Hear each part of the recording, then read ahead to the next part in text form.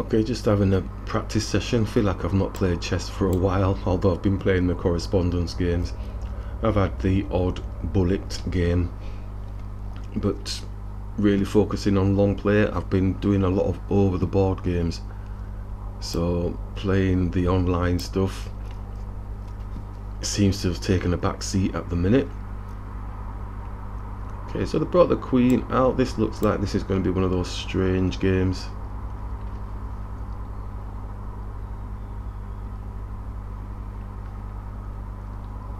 So a smaller piece attacking a higher piece. It's probably going to, oh, I thought they were just going to resign straight away. And do we just make space? Let's just go for simple X-ray through to the queen. Yeah, so I've been playing a few over the board games in preparation for hopefully some potential competitions, tournaments, and try and get back into them. But I've got to feel good in myself. It's attacking the knight. I mean, we can bring the knight out then, I suppose, and then we can bring it back in again once he opens this pawn, attacking the knight.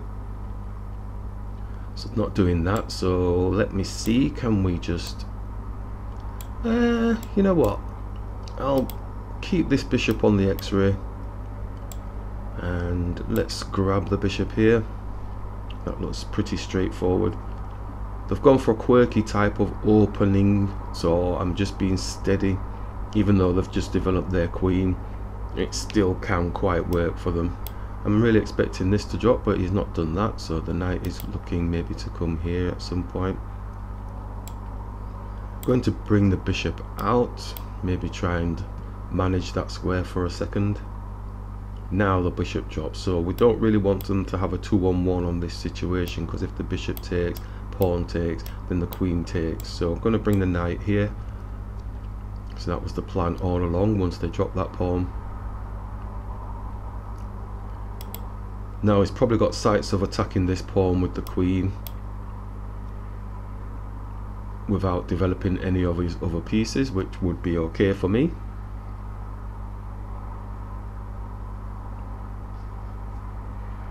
So yes, the over the board games have been so, oh, exactly, got to come for it. And we could castle queenside, but then there's potential danger of the bishop coming here. So we could simply push the pawn up or push it here.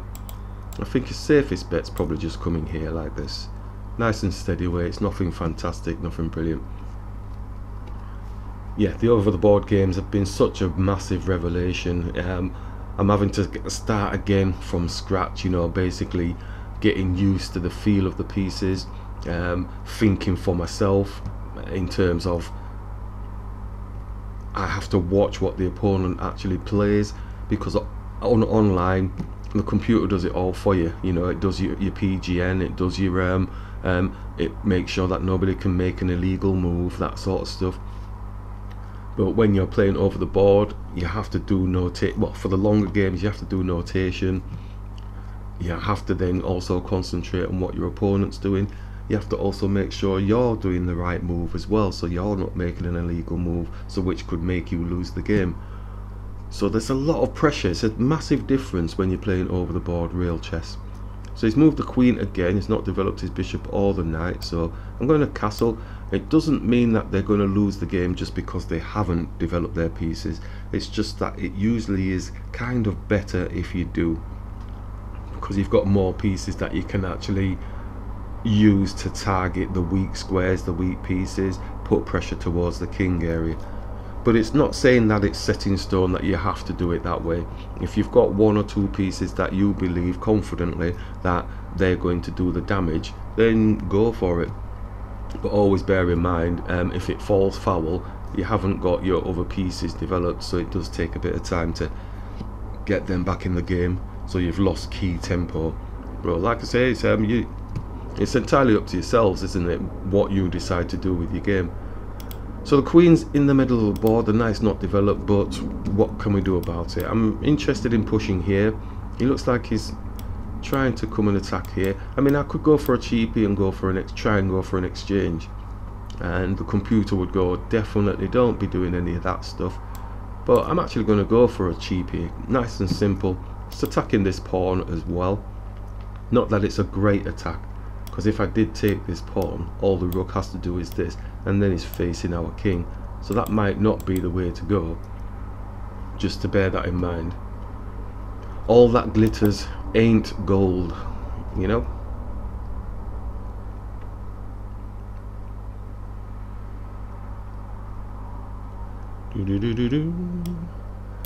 Capturing, if he did do that, his knight would be taken, but he still does have this here, and at the minute he's not got the queen target in there, so it would probably get away with it.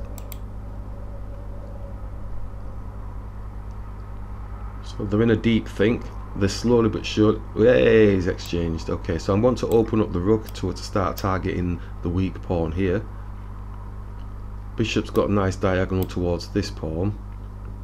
If this pawn can get itself elevated, maybe the bishop can start targeting the knight. So the knight's moved before we can actually get any targeting done there. So what's his real plan? Because at the end of the day, he's attacking this pawn, he's attacking this pawn, and he can't go back here. He can go there because the rook's not really going to take. So I'm going to actually smaller piece attack the higher piece for now. Boom, boom, boom, boom.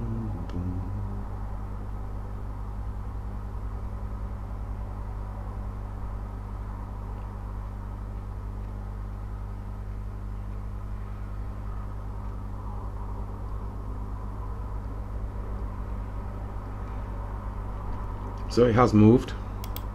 Okay, right, so he still hasn't got this out here, but we haven't got a definite attack on anything. He's looking maybe to protect this pawn, isn't he? Because we were going to push here. So we're going to have to change our attack a little bit, maybe push this rook here, then we've got like a 2-on-1 situation going. So I'm going to bring the rook here, also facing the king. So behind all of this activity, if it kicks off, then we will be able to put some pressure on the king area as well. So he's moved the king out of the way. So if we did push the pawn like we are going to do now, we're trying to make some sort of inroads in. If we capture, then is that better for him? We capture, maybe he takes with the pawn, or maybe he takes with the knight. If we push onto the knight, then the knight has to move, and we're sort of managing the center. Doesn't look good because it's all locked down really, but we've got a highly elevated pawn, and we've opened up our bishop towards the king area. So I'm actually going to push the pawn onto the knight, attacking the higher piece, because it looked like it was going to turn out to be more favorable for them if we did capture the pawn.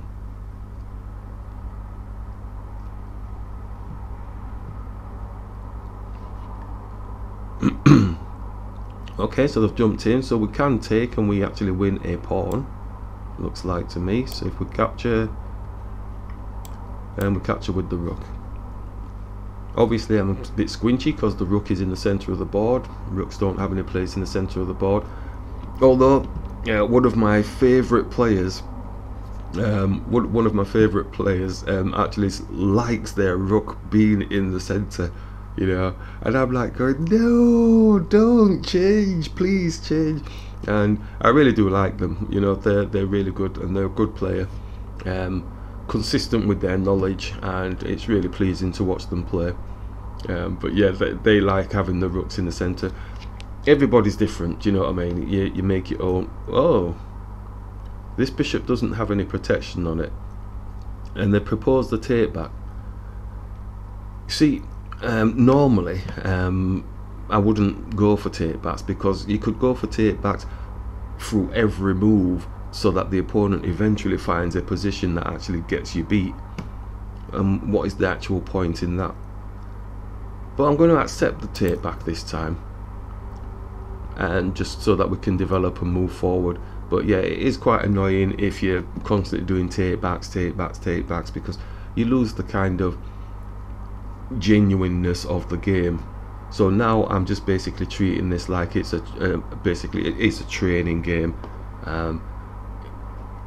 I was just looking at it as playing as a proper game, so now he's probably going to get more advantage now from whatever it is he's found. So we can do en passant, the bishop takes, and then we're on this pawn here, but then his rook is there, so maybe we can double up the rooks onto that pawn. So we'll do en passant, we're on the bishop. Maybe we can take with the bishop because the rook's not going to take. That's one key thing though that I've got to always remember, is that I've probably mentioned it years ago, where we tend to treasure the rooks, and more times out of 10 actually capturing a minor piece with a rook gives us a better position. Not saying all the time, but you know, sometimes it does, and it's being able to spot that. So I'm going to bring the rook, like we said, to the pawn here. Then the king is obviously going to come to defend. Swing this bishop up a little bit, attacking this pawn.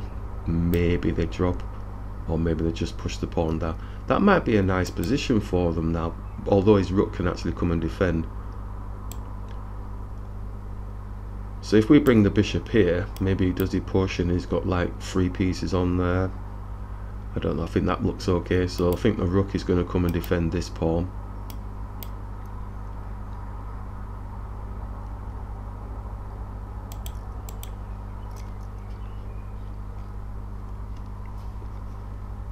So it's with the take back situation, I think I'm being very nice today. Yeah, so the rook's come to defend, which is okay for us. Now what I do kind of envisage, and it might not work, but if I push the pawn here onto the knight,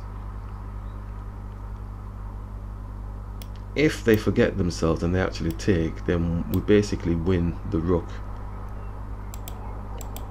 But he doesn't have to take, does he? He can just leave it there like that, and then what else can he do? I suppose he then can come and attack the bishop, or can bring his knight around. Obviously the bishop can take the pawn, so that, let's look at that continuation. So pushing here, then the bishop takes the pawn. He's actually on our rook at that point. So if we brought our rook up to attack the bishop, then the bishop probably spends a bit of time moving a bit, and then we would be able to take the knight off the board. So I think that continuation works either way, depending on what the opponent does. I do believe they will take here, but I'm hoping we have this moment of tempo where they've got a piece under attack. And one of these sort of mantra things in our mission statement is, sometimes when you've got a piece under attack, you don't then go and attack another piece, unless of course it's to your benefit. A bit like the Paul Morphy type thing, the Wilhelm Steinitz type sort of play, you know. Okay, so you're attacking my piece, but I'm just going to attack your piece, you know. So you have to be mindful of that in that situation.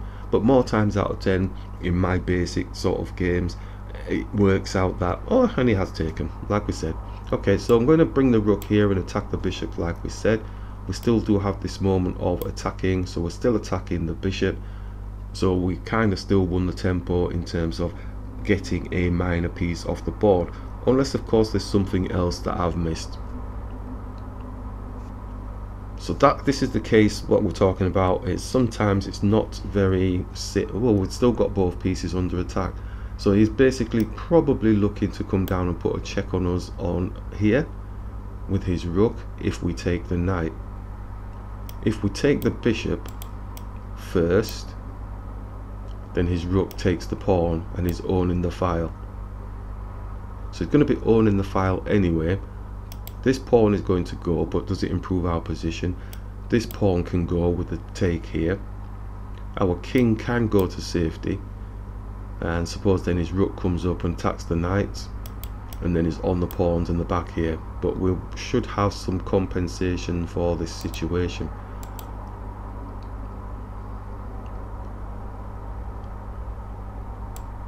I'm going to take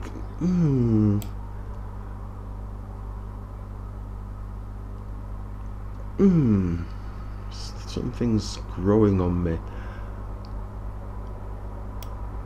Take he comes down, puts a check on. We move. The bishop probably might be a little bit stronger in this situation.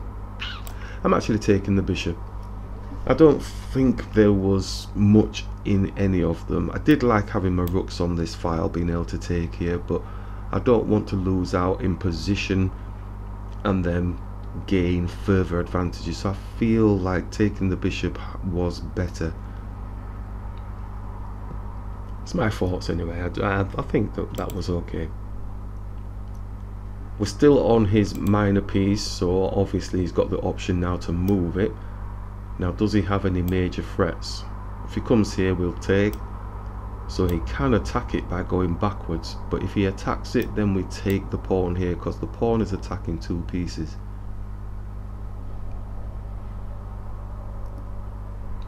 In fact, we don't even have to do that. We can take with the rook, putting pressure on the rook. But in fact, if he goes here, then the knight's going to be in front, so probably not taking with the rook, just take with the pawn, because his rook will be able to take. So he's actually going for the exchanges. All right, okay, so we're up a minor piece at the moment, so we can look to trade down as far as I can see. We don't need to be too greedy, so I'm going to reduce the amount of pieces he's got on the board. I'm going to attack him again because the knight is protecting and the bishop's protecting this square.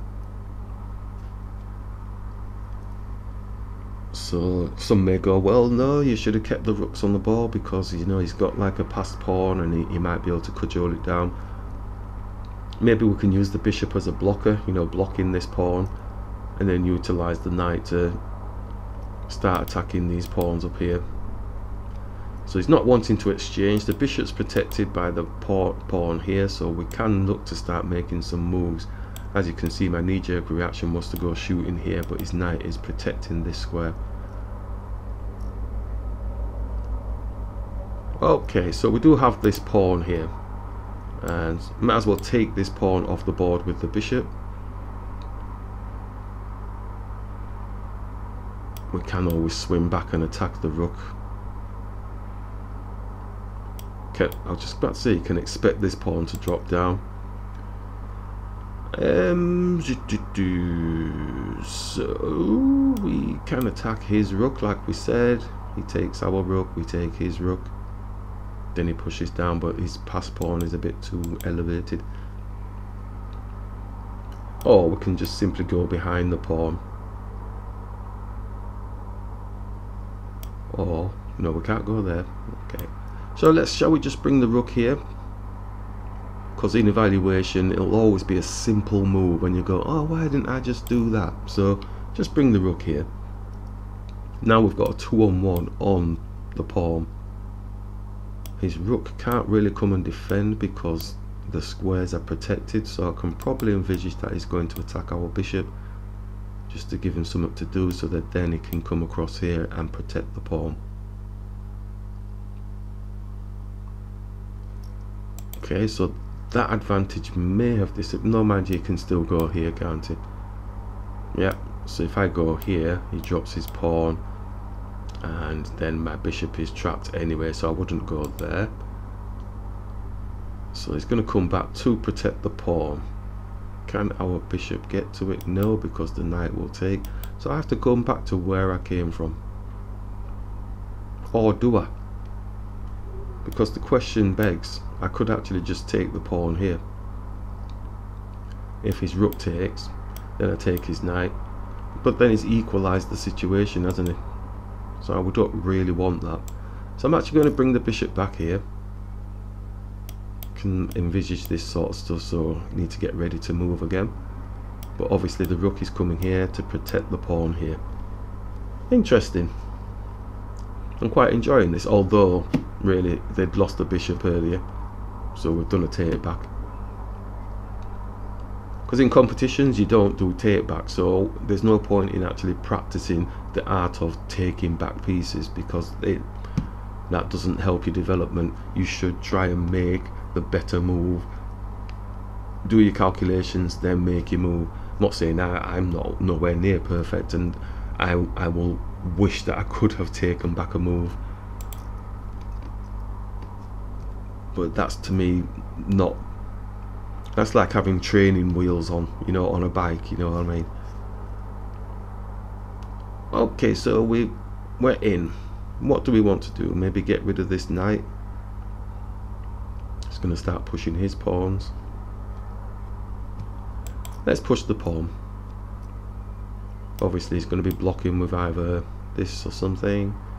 Start swinging this up a bit more pressure to eventually, you can always just block it.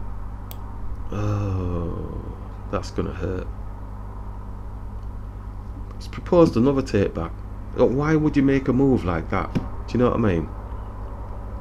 Yeah. It's like I said, when they're doing take backs, it just spoils the game. I've accepted it because, you know, I knew this was going to happen. Take back. Let me find a better position so I can win, you know. On the other side of the coin, you can look at it like, well, okay, you're helping the person out, you're helping them develop, I've not come on here to help them develop, I've come on here to have my practice. Do you know what I mean? So yes, so he's blocked it down now. Okay, so that's what we were talking about. He could just do that to block the pawn from attacking the knight. Does make space for the bishop again, attacking the rook.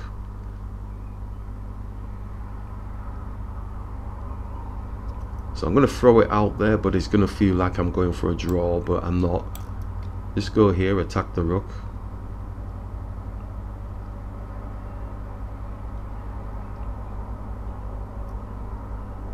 So when he comes here this time, then I can bring my bishop here, and then I can sit my bishop here and then attack the pawn. That's the kind of idea which potentially will work, and I think really they should have just dropped it here so that my bishop can't come here. So a bit of an educational session then. Okay, so we bring the bishop here like this. So yeah, the error, well, I'm not saying it's an error, it's just like it probably would have been better than bringing the rook here, because then I can't bring my bishop here. I would try and fashion here, but this pawn is there, so, but he'd also, yeah, that would have been the better move. I'm waiting for them to ask for a take back. Where am I at? So he's moved the pawn. So he's moved the pawn now. I mean, we can take the pawn here, so there's no issues now. Take with the knight, so we're attacking his knight. Got to be careful because there might be some cleverness in what they've just done. We take with the knight. Then his knight takes the pawn, maybe, just to be different. Then bishop takes, yeah, okay, let's just take the pawn. It's nice, slow, steady development in the game.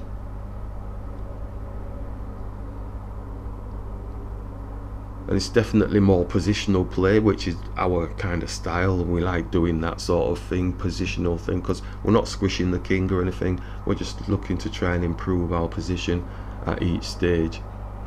So, well, there was something else he could do, right? Okay, so he's attacking our rook, so we can bring the rook back one or two, just make sure there's no magic forks on the king. He'll get taken if he goes here.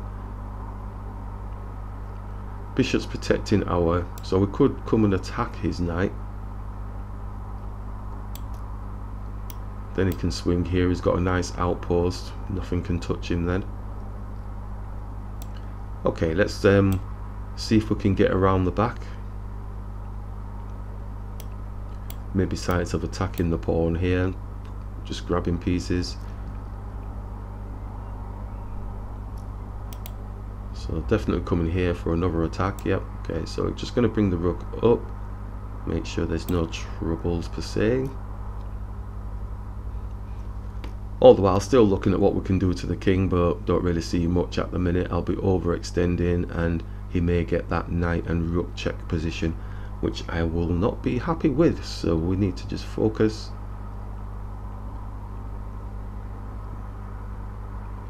Not on the king, just let the king sit there, and maybe our position in the longer term may help us out. we might need to try and get one of these pawns queens. So that's the attempt that we're... So the knight's getting a bit active. He's moved and said take back straight away. Oh dear me, I'm getting kind of fed up with this take back stuff now. Change my mindset. It's a training session. It's a training session, and they're obviously wanting us to help them, so that's fine. Boom, boom, boom, boom, boom.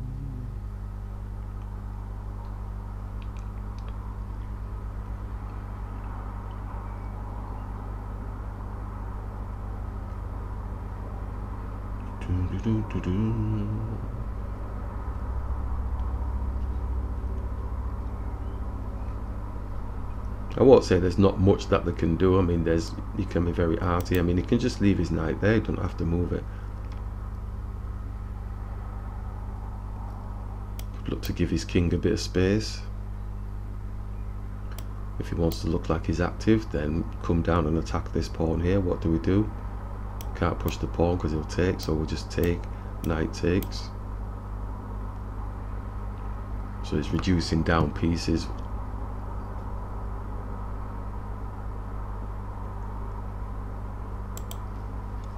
The less pieces that I've got to promote is going to be better for him.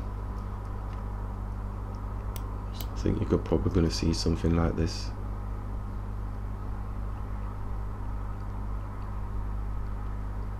Or maybe we're not going to see anything at all. Oh, the king's attacking the rook, which is protected. So is there some sort of idea that he's looking to sacrifice his rook? Bishop takes. Then the king takes. Yep, so then it's the bishop against the knight. Little bit of cleverness there. Now you'd think, you know, a little bit of cleverness like that, why haven't they shown that kind of clever? That's kind of deep, is that? I think, anyway. So we're going to take the pawn here with the rook.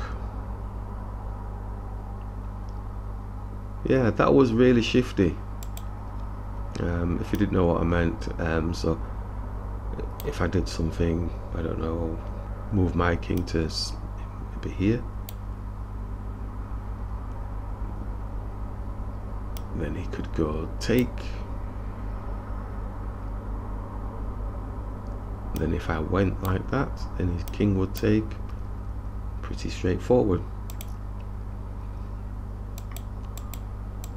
So the knight's getting active. Has it gotten to a decent square? We've still got protection here and here and here. We could look to simply attack, or we could just take the pawn off the board with our knight. Do I really want him putting a check on my king?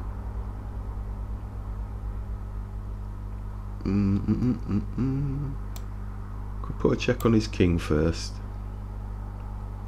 Don't want to overthink the situation. What do you mean propose a take back on my move? You can't propose a take back. I've just moved. So I'm going to say no this time.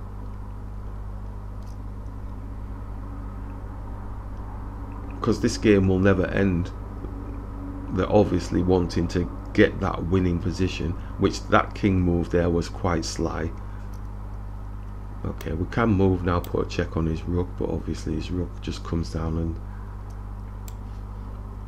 I'm gonna attack the pawn. So he got a fork. Yep, he's looking for a magical fork with his knight.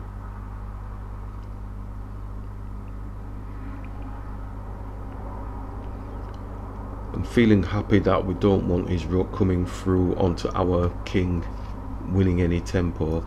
Not that it could cause any major damage, it's just you never know. You never know. And as I'm preparing for OTB tournaments, I need to start really changing my mindset on the games I'm playing. I'm not saying I'm winning all of them, it's a matter of using the losing to win mentality, just taking time, learning from players, watching the games, what could be done better during the game, not afterwards, doing the evaluation. And whether I take that opportunity or not is entirely up to me, but it's nice to learn from watching players play.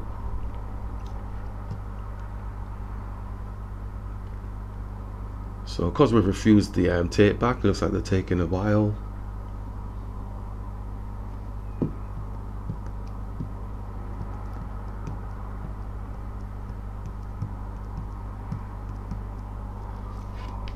Oh dear. Oh, the knight's moved.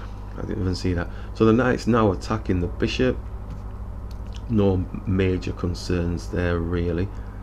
It's not got anything on our king, so I'm going to just take the pawn with the rook. Conscious now that this square is covered by the bishop, so he's trying to get down to the back end. Yeah, the back end that we don't want him getting to. So I feel like bringing the knight here, then obviously we can expect this pawn to come running down.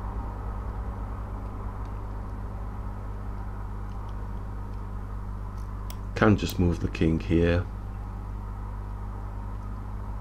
but is there some magical type of back rank checkmate weird thing with his knight sitting here, then his king comes across? Yeah, they've got some serious skills.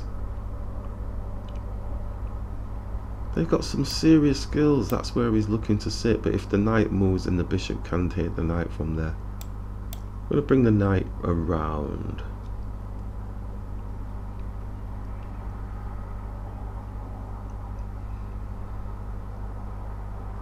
So he's looking for the squish here, with my king being here and his knight coming here. Then he just comes across and gets a checkmate.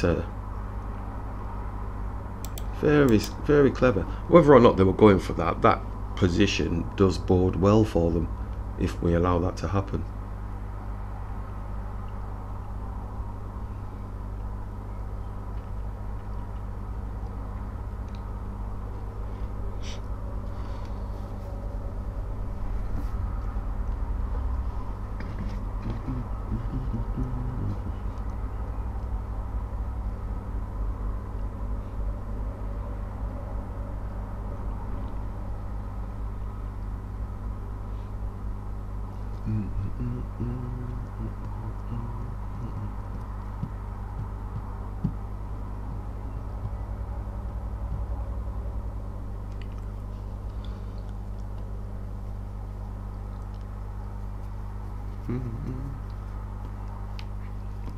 Be a dry skin.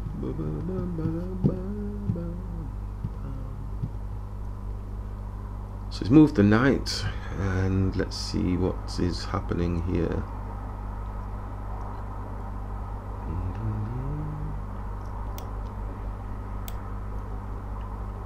If I'm playing it over the boards, I bring the bishop here, protecting the king, and then make space for the pawns. That's a bit being too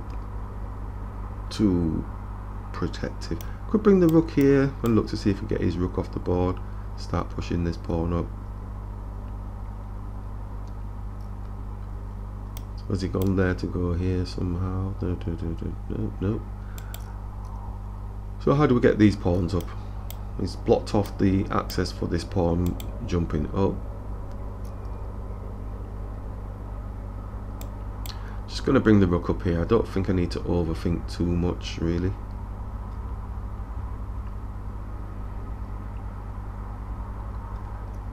Just looking for the clever forks that he's looking for with his rook and with his knight.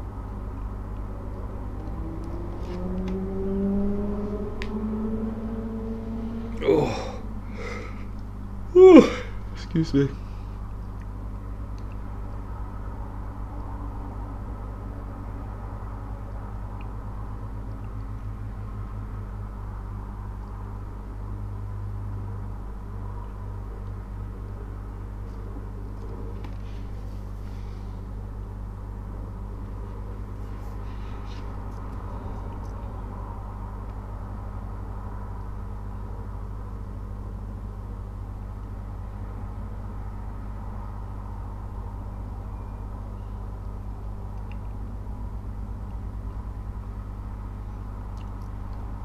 Lot of movements with this knight. You have to be careful.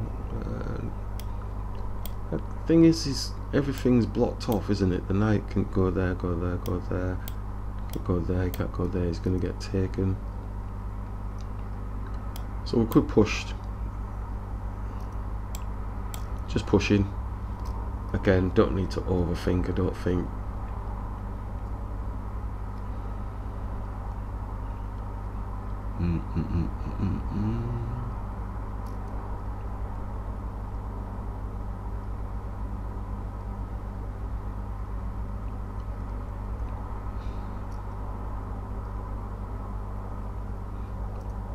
Okay, so it's attacking the pawn, so again I don't think I need to overthink, but I could look to try and get this off the board at last.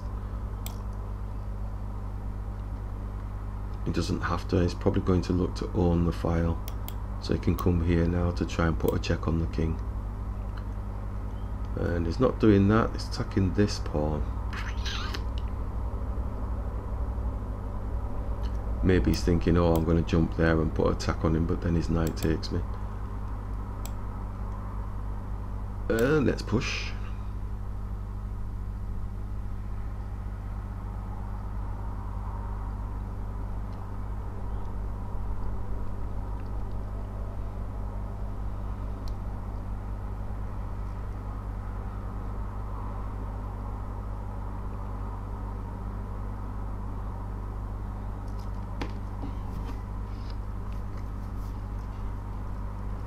Okay, looking to own the file like we said, excuse me.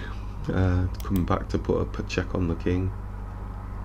Can always block and bring the knight back again to this position. So I'm going to bring the knight back again. It's obviously going to go searching for it. Trying to get round the back.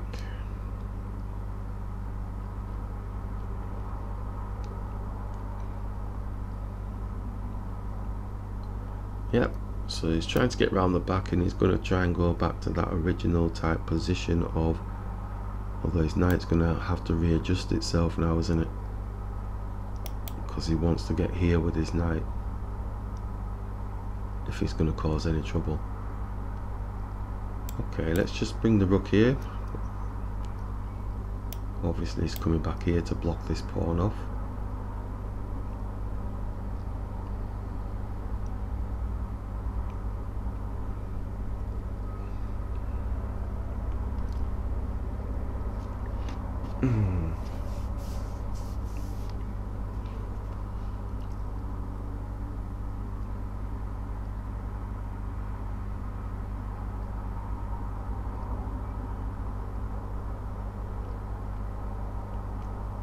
Oh, he's gone closer into the king. Okay, so at this stage here now, because he's allowed this situation, we can now, because we've got these advanced pawns here, I believe we might get them off. We can bring this rook here and put a check on his king. His king takes. We could take his rook off the board. His king takes, and we can start pushing, I believe. Or does the knight block that? Actually, yeah, the knight can go here and block here. So maybe we don't do something as crazy as that. Okay, let's settle down and push. Keep it simple. Mindful we have the x-ray through, but he's going to move it again, potentially to, but then at least the bishop and the rook are protecting, and we're slowly advancing the pawn up the board. Whoa, the knight's moved. It's no major check because the pawn can take. And let's push.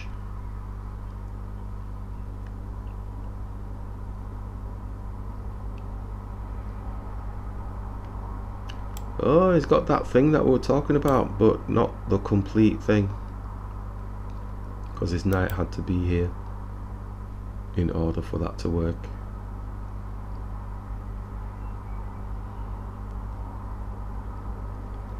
So from all the calculations that we did, we worked out that that was the only area where they'd be able to get like a proper checkmate on us, and we worked out that the knight couldn't get to this position. So really, this move, although it was a shock, we knew it couldn't be finished. There's no end to that type of play. So that's why it's quite nice doing calculations during your game, so that you're not really. So he's had to go back because, like I said, the knight needed to be here. Okay, so now all I need to do is bring the rook here and go here. Even if he goes there with his rook, we just go here because we'll have a check on his king. So then we'll get a queen. So they're probably going to resign at this point.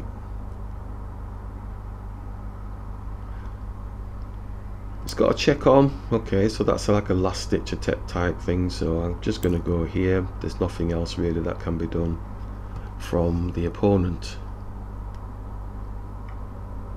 So he's taking pieces off the board, and let's just go and get the rook off the board with a queen.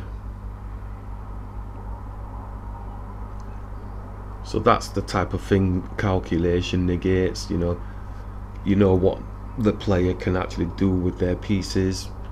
And he's proposing take backs. No, he'll probably be taking back to the beginning of the game, so I'm gonna decline. So then they'll resign now at this point. Maybe not.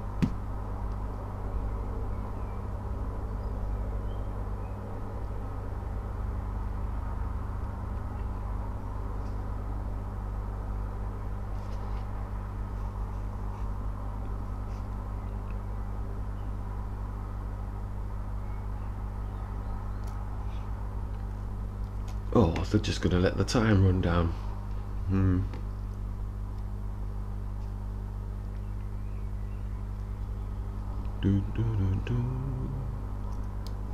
Okay, well, I'll pause it.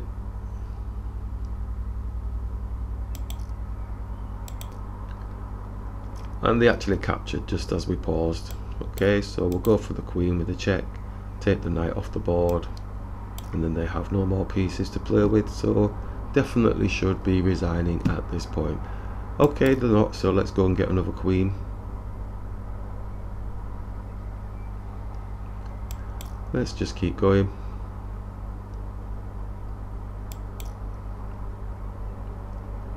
Just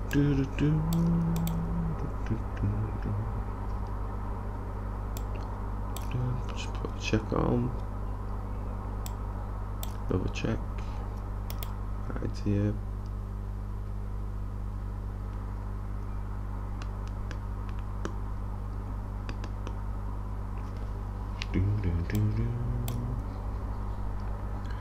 And checkmate. Okay, so bit of an educational session there actually. So I'll put that in the tutorial bit, although it wasn't meant to be a tutorial. I was just doing a training session for myself.